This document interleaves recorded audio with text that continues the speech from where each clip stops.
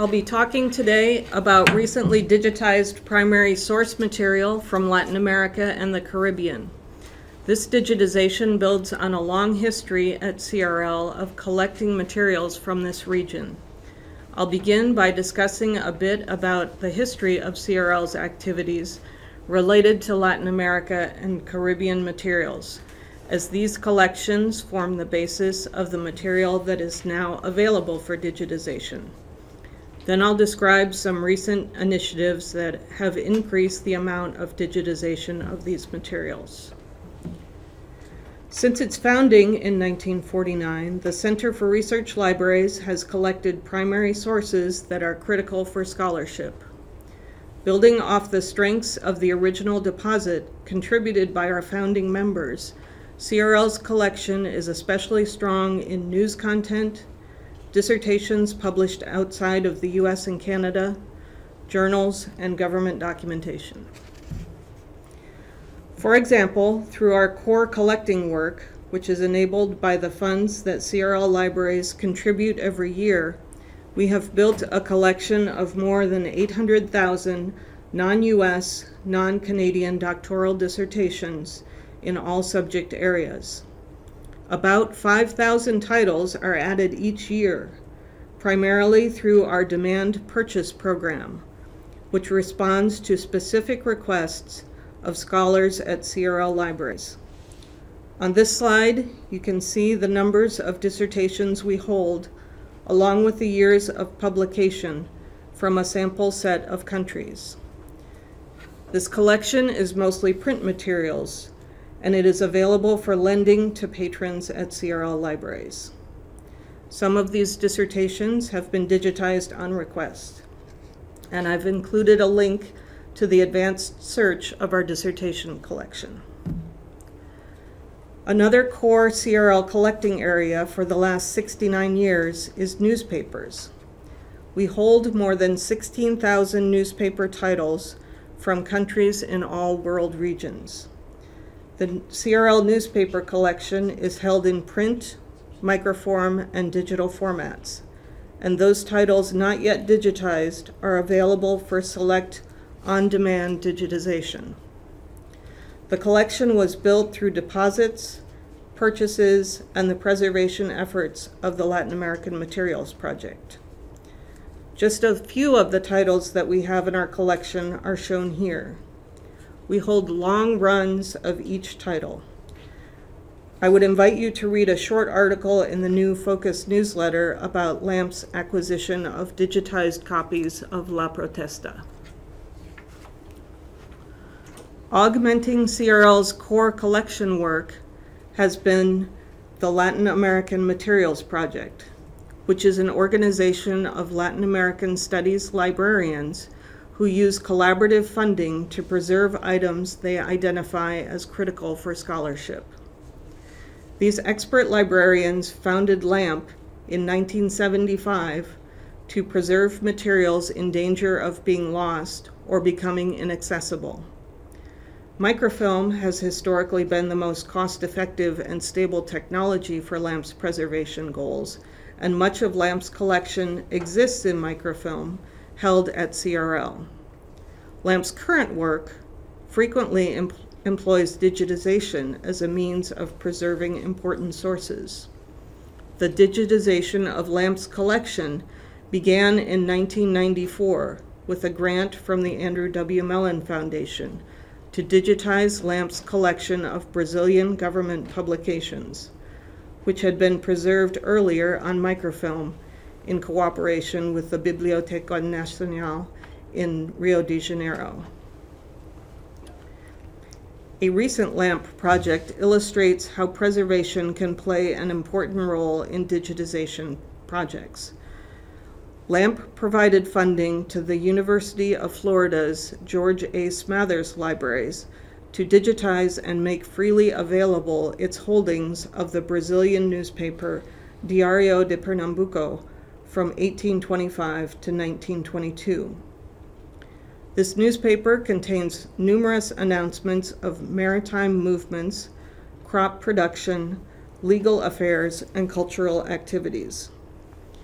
The University of Florida had the only holdings in North America, but its copy of the microfilm was at risk due to frequent use by scholars. In order to ensure the longevity of the content, Florida proposed that this title be digitized.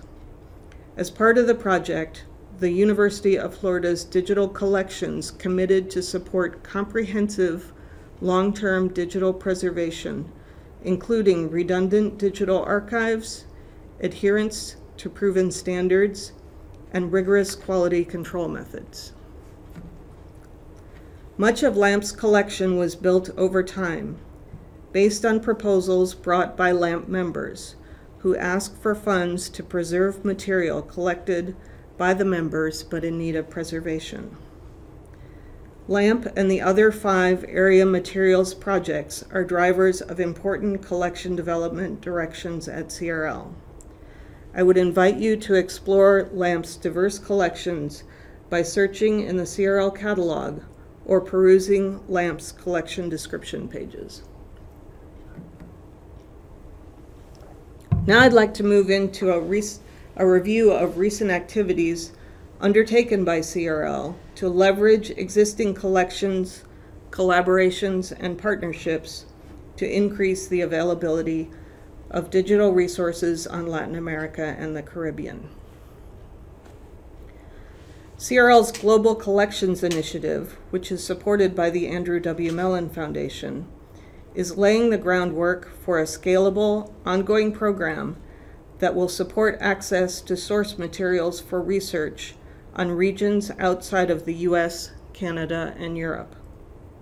We have seen that the systems for collecting paper materials from across the world over the past several decades is no longer sufficient to provide scholars with the content they need for cutting-edge research. This initiative aims to dramatically expand electronic access to materials from the region, to forge international partnerships at the national level to develop, license, and acquire new digital resources for area studies research. And we're focusing efforts on materials from Latin America and the Caribbean in the pilot phase, with plans to fine-tune this model and expand it to cover materials from other world regions in coming years. The Global Collections Initiative involves 3 separate but related streams of activity that run in parallel for the duration of the grant period. First, digitization of existing library collections in order to unlock for current scholars that content that is difficult to access and to manipulate. Second, licensing of global databases and collective dealings with publishers, as for-profit entities now control access to a large body of material of interest to scholars. Using the collective weight of scholars in multiple countries, we hope to influence the pricing and terms of availability to this critical content. And the evaluation of web harvesting and alternatives, so that we have an independent assessment of current strategies for capturing born digital material relevant to these areas of study. This will determine how well current initiatives are serving the needs of scholars and alternate approaches to preserving web-based materials. With the launch of the Global Collections Initiative, CRL has been emphasizing the digitization of primary source material from Latin America and the Caribbean to support research and teaching at CRL institutions and partners in Latin America and Europe. During the pilot phase of this project, CRL is prioritizing the scanning of Latin American resources from its collections in response to scholars' requests and is focusing on the region in its strategic scanning. New digital resources include newspapers like Prensa Libre and La Nación, diaspora publications such as El Heraldo de Mexico and La Prensa, and literary and cultural magazines such as El Gráfico, and Zigzag. And just a bit about these journals, these literary and cultural magazines. El Gráfico, like many similar literary publications of its time, has had as its readership the cultural elite. El Gráfico had a long publication run from 1910 to 1941 and published a mix of political and cultural news, literary contributions, and a variety of illustrations and photographs. Zigzag was founded in Chile in 1905 by the publisher of the newspaper El Mercurio and used state-of-the-art printing techniques to produce a visually appealing publication. Many of Chile's most prominent writers and artists came to be featured in the magazine, which was published for nearly 60 years. Literary and cultural journals from Latin America and the Caribbean have experienced a resurgence of scholarly interest in recent years, as they document political activities as well as the development and assertion of cultural and national identity. The Latin American Journals Project at Cornell University was established as a hub for access to literary and cultural journals published in Latin America in the late 19th and early 20th centuries. CRL has supported this project by digitizing selected journals from its collection and providing the files to Cornell. You can see a couple of sample titles from this project, including from Colombia, Cuba, and Venezuela. CRL supports strategic digitization and digital delivery of our collection based on specific scholars' needs. Through digital delivery, CRL fills some borrowing requests from patrons by digitizing individual titles, volumes, or microfilm reels that can be scanned quickly, or for items that are too rare or fragile to lend. The scans are made available in PDF format, incorporating searchable text when the source material supports OCR processing. With advance notice, larger runs of materials can be scanned to meet research or instruction needs, and all digitized items are retained for future consultation by the CRL community. To request digital delivery, please note on your interlibrary loan request that you prefer a digitized copy. We also employ our strategic digitization program to prioritize digitization of content in areas that we note are of high interest to our users. For example, when we see that multiple scholars have requested digital delivery of limited portions of the same newspaper title, we may use strategic digitization funds to have the entire run of that newspaper digitized. And here on the slide, you can see some examples of digital copies of Latin American materials from our collection. CRL has forged partnerships with complementary organizations in the past few years, which extend CRL's library's access to a vast set of additional material, and I will describe a couple of examples.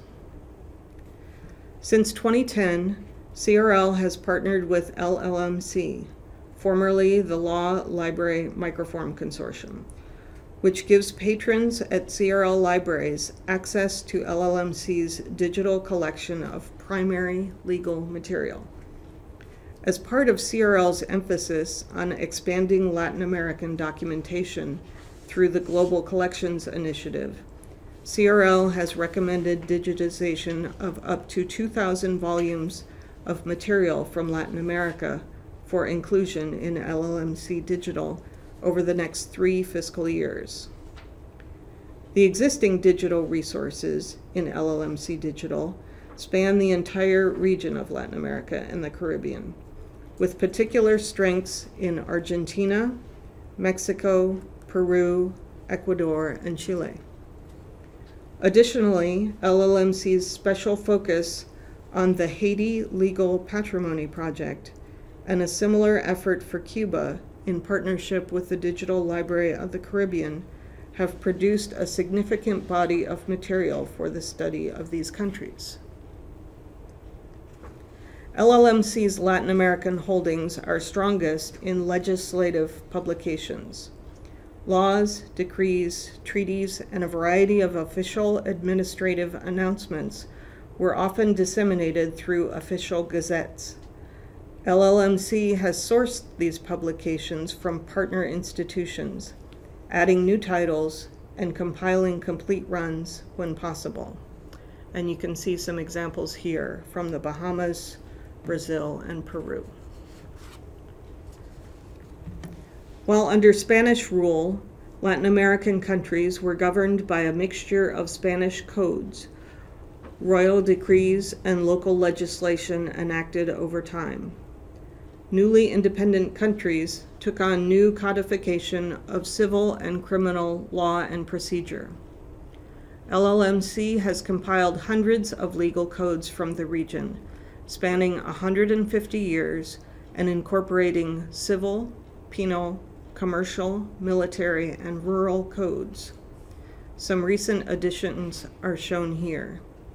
You can find more information about LLMC's collection, including the collection of judicial proceedings, guides, and bibliographies in the recent edition of the Focus newsletter. In a separate partnership, CRL created the World Newspaper Archive with Redex, a division of Newsbank. This initiative has drawn on the holdings, expertise, and resources of CRL and its member libraries to preserve and provide access to historical newspapers from Latin America and the Caribbean and other world regions. Charter contributors to the World Newspaper Archive have provided funds to support startup costs to digitize holdings of newspapers from the collections of CRL and its members, and these contributors have a voice in setting priorities for future modules. Other CRL libraries may purchase World Newspaper Archive modules at highly favorable rates, scaled to each institution's library materials expenditures costs. There is also a minimal annual access fee. The World Newspaper Archive demonstrates CRL's commitment to library control of these resources. The holdings were sourced from CRL's collection and that of its members, including the University of California, Berkeley, the New York Public Library, the University of Texas at Austin, Harvard University, and several others, and are now hosted on a reliable and robust platform for search and discovery. According to our agreement with Redex, 10 years after the initial release of each module, CRL may exercise its right to make the digital collection available on our own platform in its entirety without restriction. We are now making plans to be able to host that content openly on our servers, as we will soon reach that 10-year mark for the earliest World Newspaper Archive modules.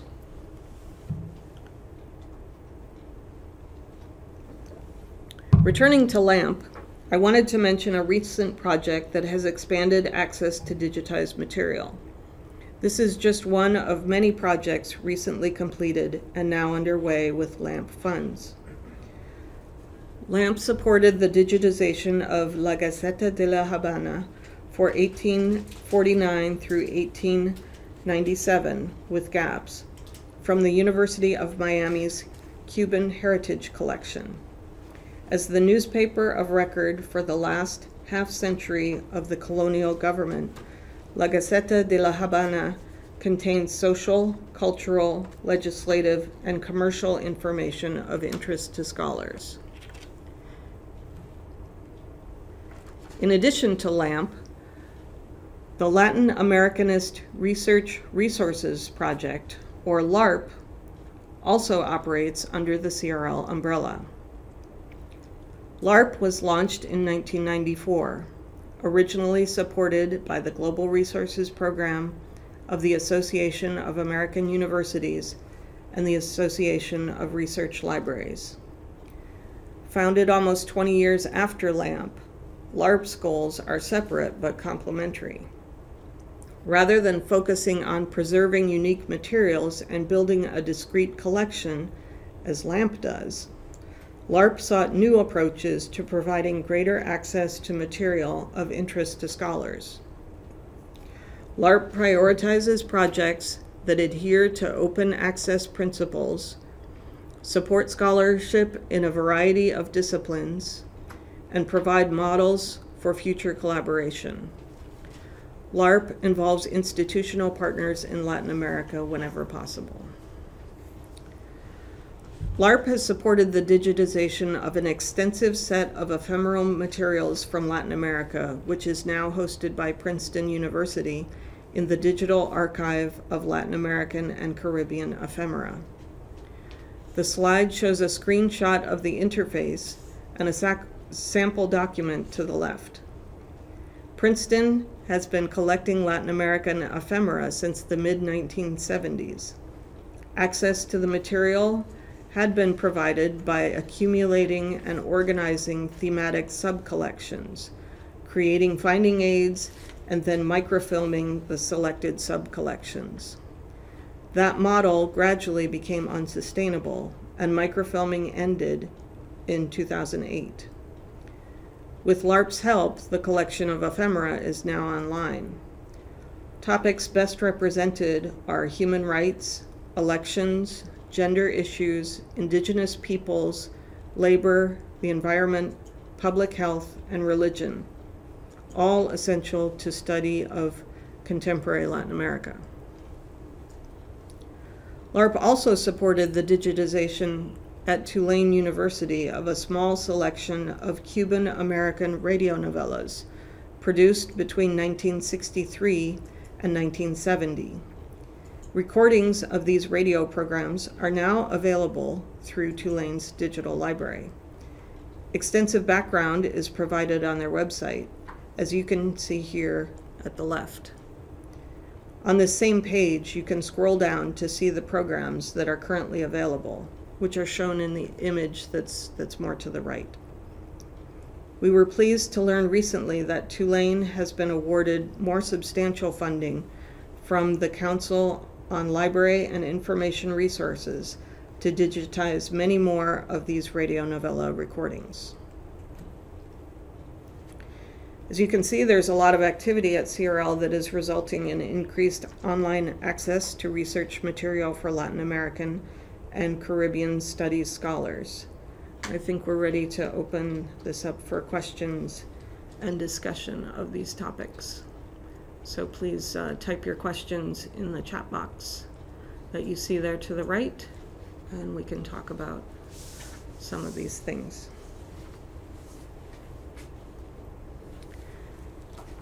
I see a question about how LAMP works, some of the details of the logistics of LAMP. And I can tell you that there are 49 institutional members of LAMP at this time, and each member pays $800. So it's from that pot of money that each year LAMP votes on the proposals that are brought to their annual meeting. And they determine which proposals will be funded for new projects. So LAMP meets every year, as does LARP, at the SALAM conference. That's the Seminar for the Acquisition of Latin American Library Materials, SALALM. In 2017, that meeting was at the University of Michigan in May. This coming year, they're meeting in early July in Mexico City.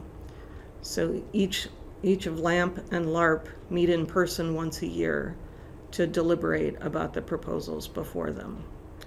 LARP currently has 47 members, and each institutional member pays $900. So they have their own pot of money from which they can approve projects. LAMP's collection, I can tell you, it's held at CRL, and CRL members and LAMP members may borrow those items. Is according to how many titles there are, it's heavily tilted towards serials. You have over 1,500 serial titles. I would imagine in terms of quantity, so microfilm reel equivalents, I would guess that the newspaper collection is larger than the serial collection. But those are the kinds of things that LAMP holds.